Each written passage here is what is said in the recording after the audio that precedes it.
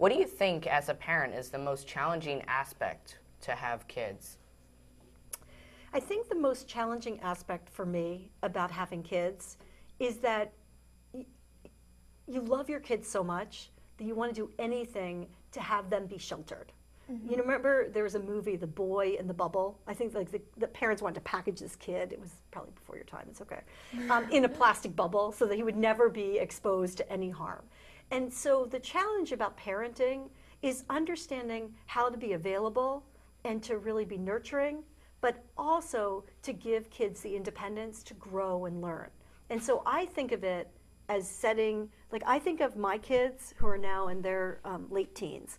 I think of them as like they're going down a rushing river of childhood, and my job is to just make sure that they stay on the river and not go off on some tributary that leads them into an unknown wilderness.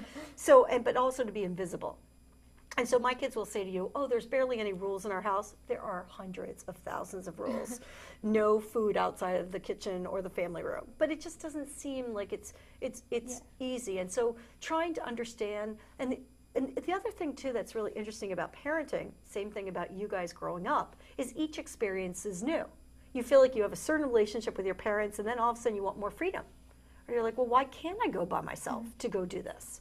And so you find yourself negotiating. I think that the other side of being a parent is figuring out how to do the best for your kids, to understand their personalities, but not to get in their way.